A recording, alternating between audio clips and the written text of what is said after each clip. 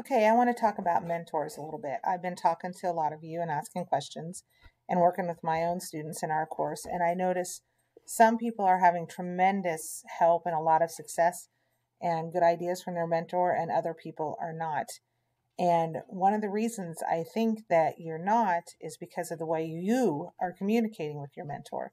So the ones that are doing really well are showing them the things that they're working on, getting their critiques from them. They actually call them once in a while, or if they're older, they actually meet with them in person. They are meeting them on their level. What they are not doing, sometimes they text. What they are not doing is sending them an email with a question on it every day or every week. So this is what I've been seeing some students do. They'll send an email that says something like this. Dear mentor, what do you like best about your job? Or they'll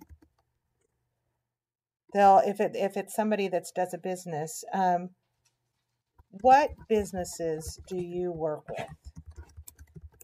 Or how did you make your website? Okay, first of all, terrible questions, vague. Um, do they really apply to your project? If they do you explain to your mentor why it applies and why it's important? It makes sure when you treat your mentor like this, it makes them feel like you really don't value their opinion and you're just contacting them because you have to. And when they feel that way, they don't feel very helpful. Okay, most of the mentors that I talk to or I see on the street, I see a lot of them. They say, "Oh, I'm so excited about this program." And then 2 weeks later, they say, "I haven't even really got to help my person because they really don't ask for anything," or things like that. So call them, show them your project proposal, show them if you've created something, let them look at it, let them critique it. Call them on the phone and say, "Here's what I'm working on this week. You got any advice?" Doesn't have to be an exact question. It can just be, "Here's what's going on. Here's what I found out in my research. What do you think about that? Where else might I look?"